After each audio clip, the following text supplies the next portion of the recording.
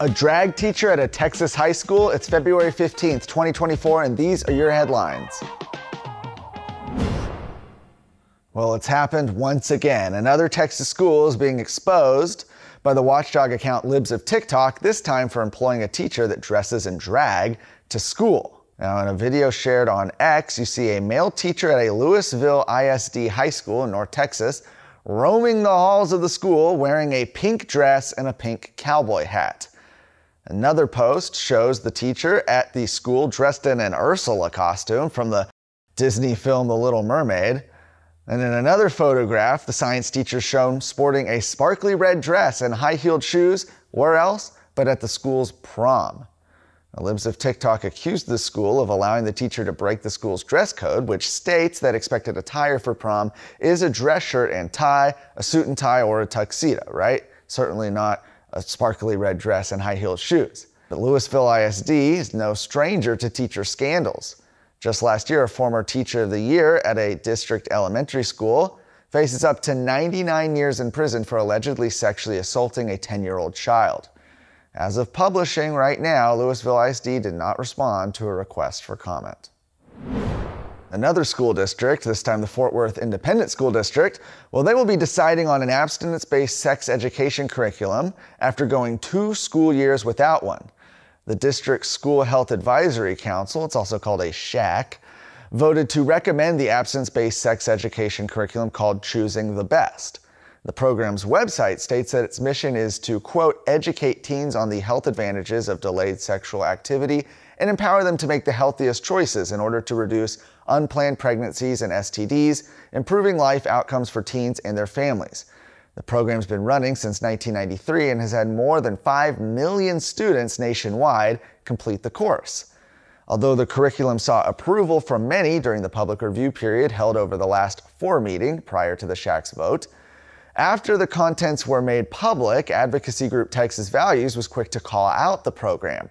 The group was initially approving of the curriculum. However, they now say that they have found out that the Choosing the Best curriculum has LGBT language, condom instruction, and Plan B abortion bill content, all details that they say they were not aware of before, and now that the publisher is refusing to remove the very concerning content. Texas Values is calling on parents and residents to take action and contact the Fort Worth ISD SHAC and request that they remove the controversial language from the curriculum before it is approved.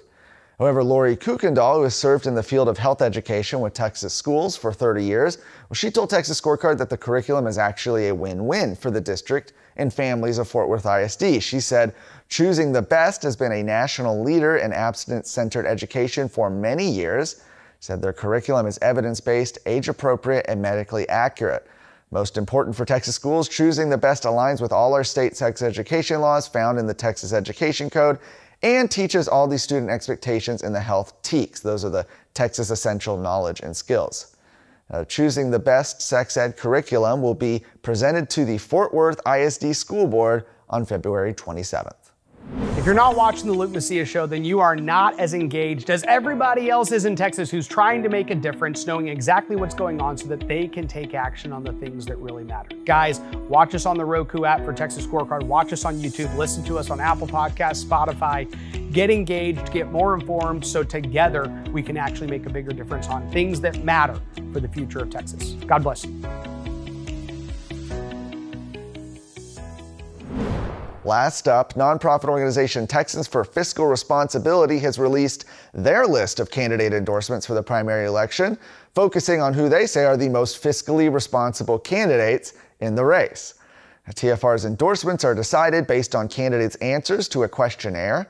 This election's endorsements include several candidates running for the Texas House. We'll go through them real quickly here. They have endorsed Dale Holes, who's challenging State Representative Gary Van Dever for House District 1 in Northeast Texas. Brent Money running for House District 2 east of Dallas. Brian Harrison running for re-election unopposed in House District 10, that's south of Dallas, Fort Worth area. Steve Toth, who's running for re-election against Skeeter Hubert for House District 15 north of Houston. Kyle Biederman challenging State Representative Ellen Troxler for House District 19 west of Austin. Katrina Pearson is challenging State Representative Justin Holland for House District 33, that's east of Dallas. Debbie Duke running for State Representative Charles Anderson's soon-to-be vacated House District seat, that's in Waco. Helen Kerwin, who's challenging incumbent State Representative Dwayne Burns for House District 58, southwest of Fort Worth. Mike Olcott was challenging State Representative Glenn Rogers for House District 60, west of Fort Worth. Carissa Richardson, she's challenging incumbent State Representative Frederick Frazier for House District 61, north of Dallas. You've got Shelley Luther, who's challenging incumbent Representative Reggie Smith for House District 62, that's northeast of Fort Worth, or North Texas there. Andy Hopper as well, who's challenging State Representative Lynn Stuckey for HD 64, that's northwest of Fort Worth. Mitch Little, who is challenging State Representative Kronda Timich for House District 65 in North DFW. Darren Meese, who's challenging incumbent Representative Jeff Leach for HD 67, northeast of Dallas. David Lowy, who is challenging State Representative Stephanie Click for House District 91, north of Fort Worth. And Tony Tinderholt, who is running for re-election unopposed for House District 94 in Arlington. For more of today's stories, head to TexasScorecard.com.